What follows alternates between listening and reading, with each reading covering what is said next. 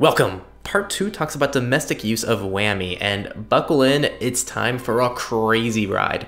Make sure to watch the last video going through what all of this technology is first. That's a good place to start. And if you haven't joined the reading, it's not too late to hop on. It's only 100 pages into the book, so buy the book using the Techlore support link in the description, or use whatever way you can to get the book, and join our Telegram group to discuss the book.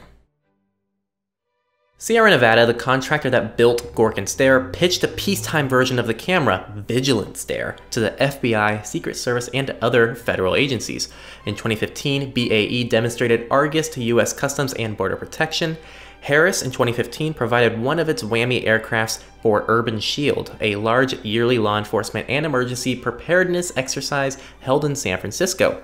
Logos Technologies, the Virginia-based contractor, makes flights for domestic agencies every few months, and Commuter Air Technology, an Oklahoma-based contractor, operates special ops aircrafts for the Pentagon with WAMI.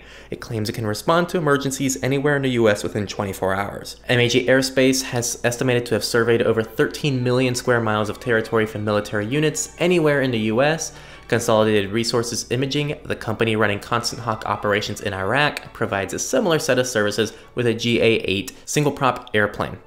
L3 sells a specialized intelligence airplane, Spider, that can be configured to carry wide area surveillance systems specifically for domestic airspace.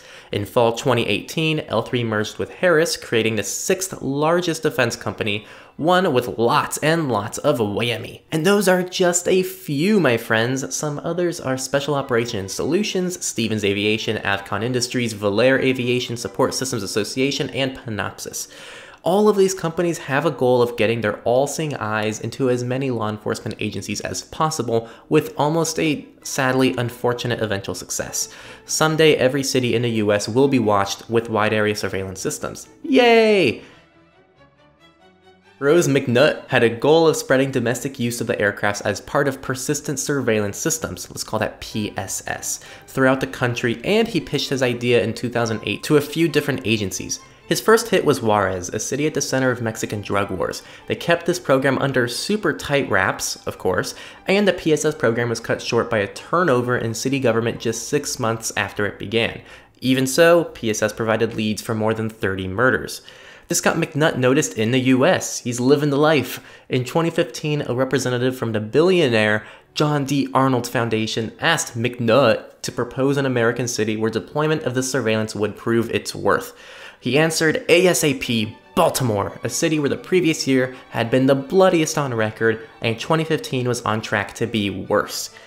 Now, Baltimore in general had not been a fan of this type of surveillance, but somehow, just magically, in January 2016, PSS was flying over Baltimore, and, just somehow, $360,000 was donated from the Arnold Foundation to the Baltimore city. So, I don't know, I'll let everyone watching tie some different points together. At first, this project was named Community Support Program, a pilot project that would conclude in fall 2016, where it would be presented to the city government for approval for permanent operation. The terms of the flights were as long as weather permitted, the company would fly a single-prop Cessna with no police markings, equipped with a 192 megapixel camera in a circular orbit from 11 a.m. to 8 p.m. with one 30-minute break to refuel. This camera generated one 32 square mile frame per second video.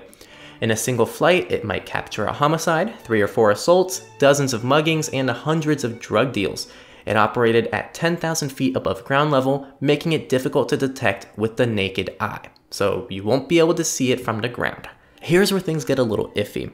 As always, with mass data collection, the BPD was only supposed to keep footage that wasn't directly related to an investigation for 45 days. But McNutt told the author the camera will invariably capture evidence that is related to investigation somewhere in any frame. So there is always a reason for the department to hold on to all the data indefinitely. Now you might be asking, how is this even legal? The author uses the analogy of you snapping an image out of an airplane as it's taking off. From a legal standpoint, there's really no difference.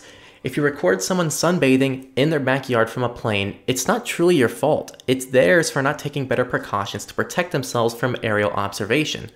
Airspace over America falls into the same legal category as other public spaces like sidewalks, roads, parks, and beaches.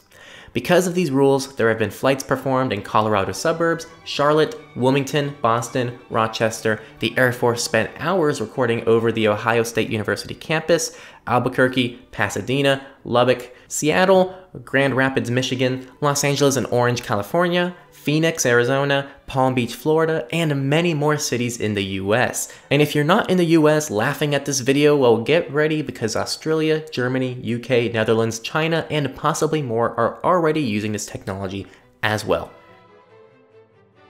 But this isn't all bad. I mean, these things are pretty cool. The book discusses valid use cases for the technology, like helping in natural disasters, improving traffic flow, citing traffic violations, and that's it. As for the future, like all pieces of tech, they're planning on making these cameras smaller, lighter, better, clearer, and with improved software to go along with the whole package.